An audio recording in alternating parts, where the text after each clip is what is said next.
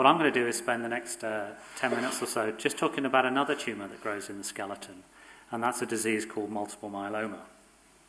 And multiple myeloma is one of the tumours of your white blood cells. So these cells normally produce your antibodies, which help you fight infection and are part of your immune system. But in some individuals, you can develop a cancer of these particular cells, and they develop in your skeleton. And we can see on this particular slide here examples of these tumour cells, and you can imagine if they grow in the skeleton, they're able to interact with the cells that control the behaviour of bone, namely osteoclasts and osteoblasts and the other cells in that environment. Now, one of the challenges with a disease like multiple myeloma is that these interactions have a very devastating effect on the skeleton. And you can see in the top left X-ray there, which is the skull of an individual with myeloma, you can see it has these sort of punched out osteolytic bone lesions, these little holes, and they call this a pepper pot skull. And the consequences in the skull are probably less profound, but once you actually find these cells in the long bones or the vertebrae, you can see where the arrows are there, these osteolytic lesions that develop in these particular bony sites. And the consequence of that is you increase your likelihood of having pathological fractures. So if you do develop multiple myeloma, certainly in the latter stages of the disease, the likelihood of having a fracture is probably 10 times what you would normally experience. So it's critical that we understand how these tumour cells cause these changes to the skeleton. Now, over the last decade or so, we have made good understanding of how the tumour cells hijack the normal processes that go on in the skeleton that control our bones. They can interact with osteoclasts to make more osteoclasts, make them more aggressive so they resorb more bone, but they also interact with osteoblasts and stop those cells repairing the bony damage that's been caused by the osteoclast. Now, this in itself gives us some opportunities because we know from our studies in osteoporosis that there are drugs that are effective at stopping osteoclastic bone resorption, and these are now the mainstay of treatment in diseases like multiple myeloma. But the challenge with that is that this just stops the disease getting worse. It stops the bone disease from developing further. It doesn't replace the bone that's already been lost. So what our aspirations are really to develop new treatments that actually replace the bone that's previously been resorbed. And one of the approaches that we've been developing here in the lab, and these are studies that have been led by Michelle, who you heard from earlier, has been to develop strategies that block particular molecular pathways that exist almost exclusively in the skeleton.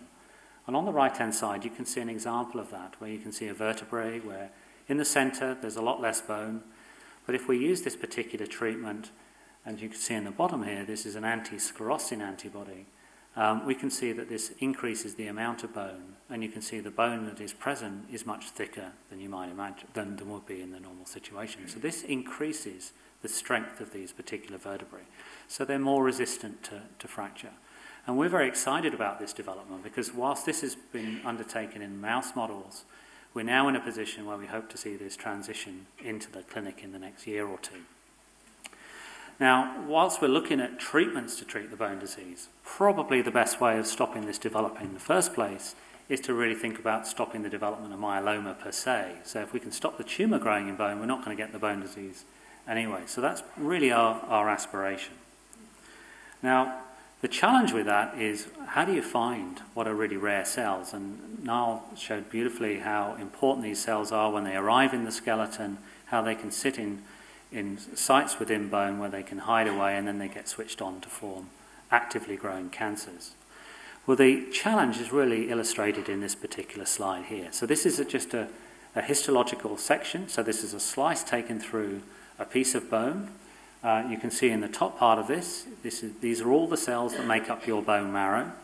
And you can see in the bottom left-hand side, the grey area, this is all the bone. And it's really at this interface where all the action happens. This is where your osteoclasts are, your osteoblasts. And what we now know is this is where the tumour cells are first delivered to. And once they're delivered to bone, they can enter this long-term dormant state. So they essentially go to sleep and require external signals to wake them up to form these actively growing tumours. But you can imagine the challenge of finding what is a single cell sitting on the bone surface in an entire skeleton. So there could be very, very few of these cells that disseminate from a primary tumour into this site. And you can see the image on the right-hand side where it's blown up, you can see this single tumour cell sitting on the bone surface. So the question is how do we find what is essentially the real needle in the haystack?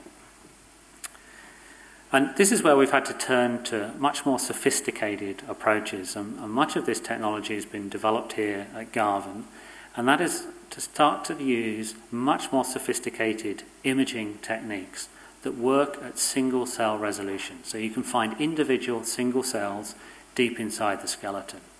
And this is really work that was pioneered by Michelle and Tri Phan in the immunology division, who have really set the scene really and provided a framework in which we can now start to look deep inside the skeleton of living organisms, really for the very first time.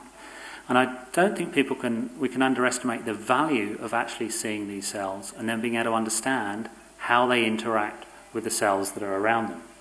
So on the right-hand side, what you can see here is a dormant cancer cell. So this is a cell that's been disseminated to the skeleton, and it's sitting there on the bone surface, and it's essentially doing next to nothing. We can see that this is in a living organism. So this cell is a quiescent cell, and it might sit there for long, long periods of time. And in a clinical situation, these cells can sit in the skeleton for years, maybe decades. And it's one of the reasons why tumours come back in your bone many years after successful treatment of the primary disease, for example, in prostate cancer or breast cancer. And what we can see in this particular example is a dormant tumour cell. The tumour cell is sitting there on the cell surface, and you'll see these green cells, which happen to be other cells that come into this environment and are sitting there and move around and are doing a lot more activity. Now, one of the things that we've learned over the last year or two using this type of imaging and linking up the approaches that Michelle talked about is that we find that these cells, the osteoclasts that Michelle described, are one of the cells that are responsible for activating these dormant cancer cells. And they do this because they're involved in remodeling bone normally, they simply encounter a dormant cancer cells and they basically kick it out of the site where it normally resides, and it then goes on to start to proliferate. So we can now use this new knowledge and this information to take some of the drugs that you'll hear a little bit more about from Angela in a few moments, and start to think about how we use these to stop osteoclasts affecting the behaviour of these dormant tumour cells. And can we shut this down as a process and keep cells in a dormant state long term so they don't get switched on and woken up to form actively growing tumours? And these are studies that we're sort of exploring at the moment. And then in the last minute, I just want to talk about what our real aspirations are. So these tumour cells are the cause of the disease. So what we really need to do is to be able to eradicate and kill these cells while they're dormant and sleeping inside the skeleton. So in order to do that, we've actually had to develop entirely new approaches to isolate these cells and work out all the genes that are switched on and control the behaviour of dormant cancer cells. And in a series of studies over the last year or so, we've now started to be able to develop that technology. It's working really beautifully, and we've identified a whole panel of genes that control the behaviour of these cells. We can now target some of these pathways, these particular genes, and we can show that this alters the behaviour of dormant cancer cells. And we're starting to exploit that technology now with a view to being able to eradicate these cells once and for all. And the ultimate aim, of course, is to be able to kill these dormant cells. And if we can kill those cells, not only will we be able to cure these diseases such as multiple myeloma, but we'll be able to stop the development of the bone disease that is so typically associated with these tumours as well. Okay, so that's my 10 minutes. I think I was 10 minutes.